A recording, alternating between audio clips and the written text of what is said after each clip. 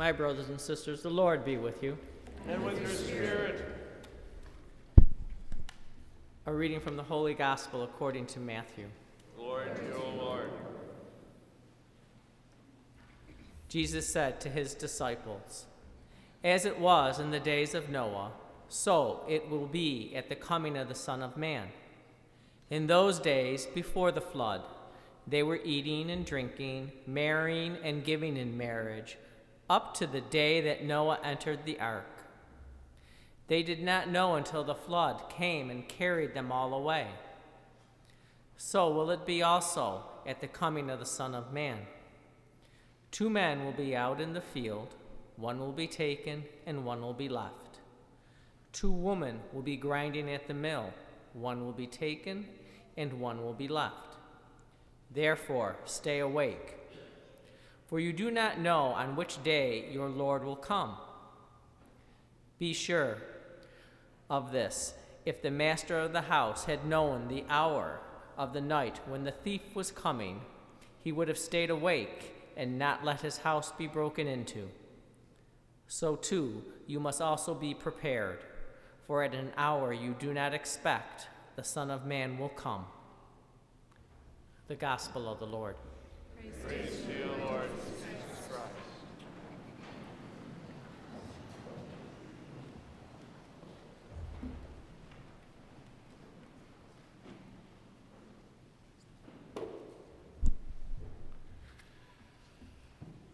Well, I'll begin the new church year with one small critique.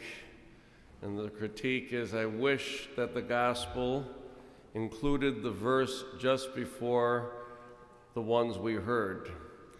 And if you look at the Gospels, they are divided into what we call pericopes, the little segments. And this particular Gospel, when you look in the Scripture, does include verse 36, which really gives a beautiful framework to the entire Gospel that we just heard. So verse 36 states the following: "But of that day and hour no one knows, not even the angels of heaven, nor the Son, but the Father only." And then goes on to talk about in the days of Noah and so on.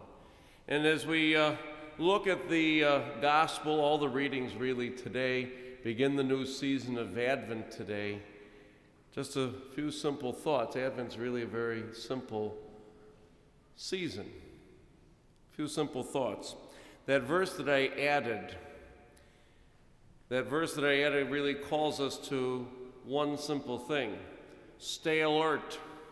That's what it calls us to. Stay alert.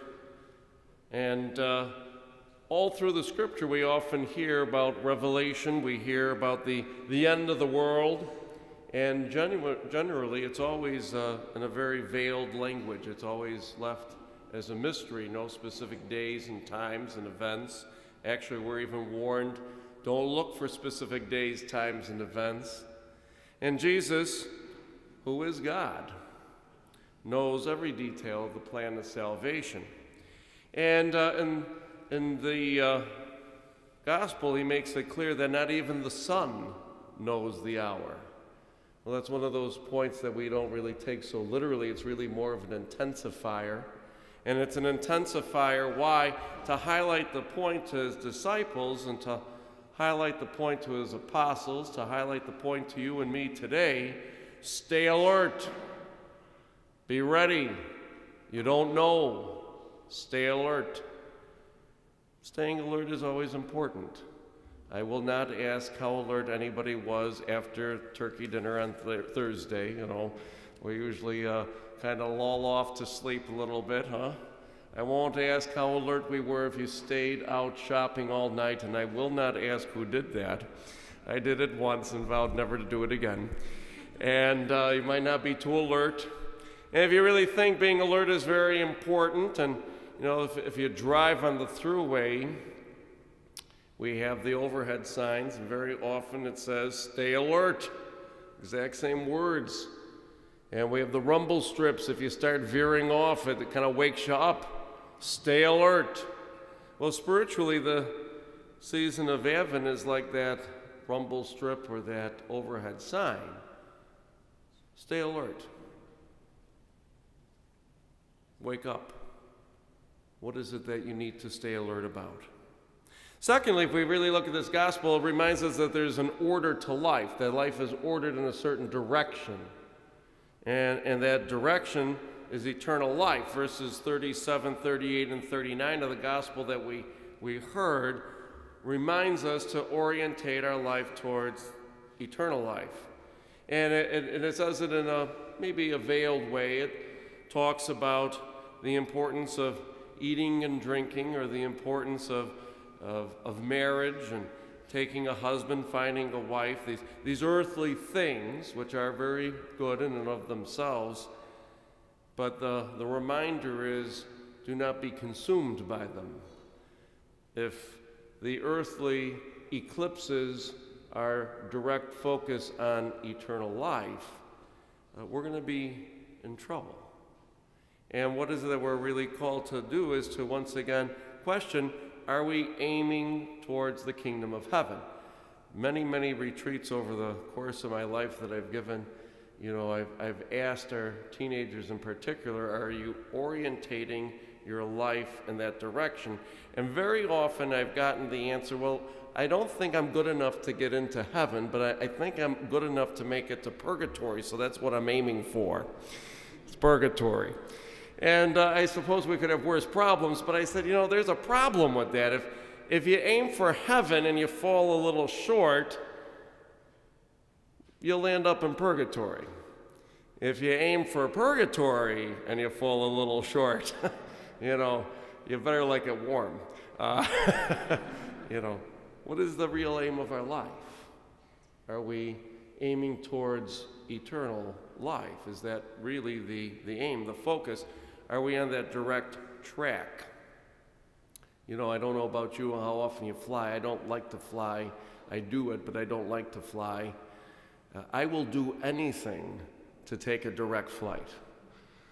I do not like layovers. I do not like changing planes. I don't like any of that stuff. Direct, nonstop. That's really the call of the gospel today, is that direct, nonstop, that focus to be towards the kingdom of heaven. So this Advent, first of all, stay alert. Secondly, this Advent, focus on eternal life directly.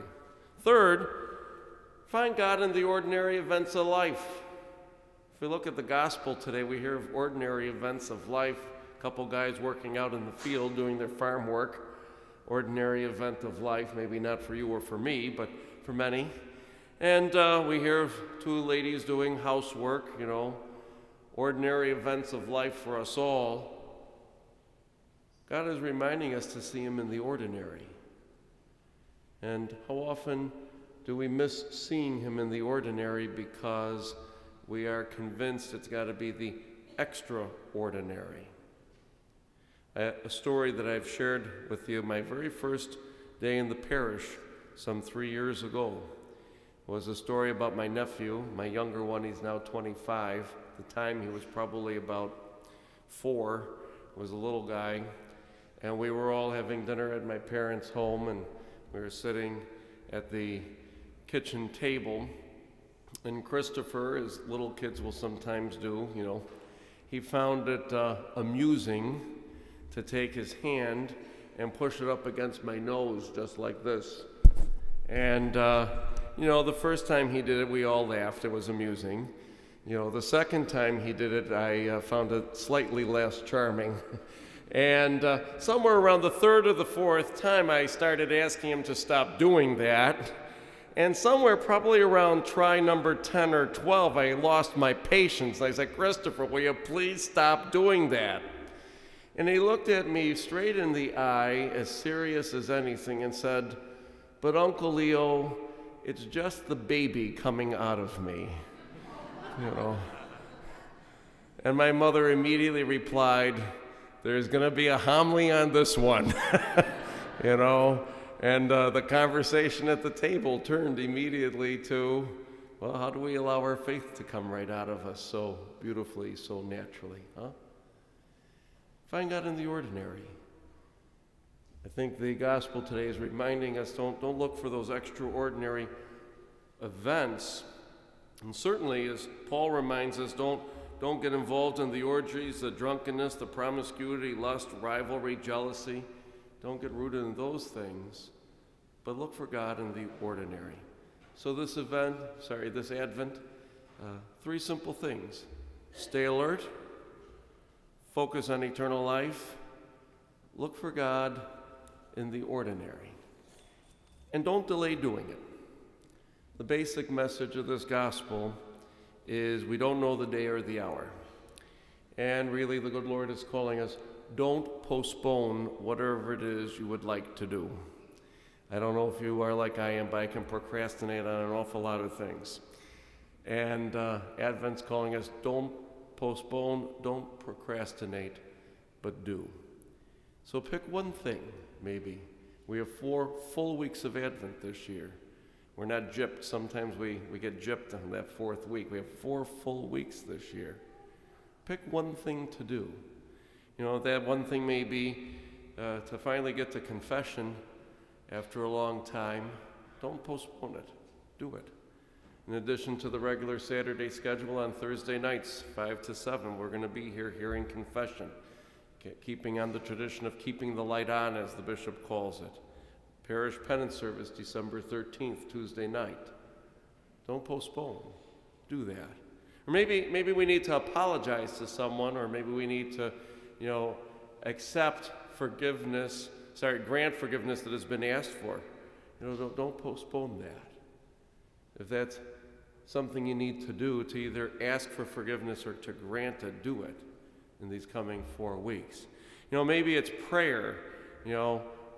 I wish I had that half hour to stop at the Adoration Chapel.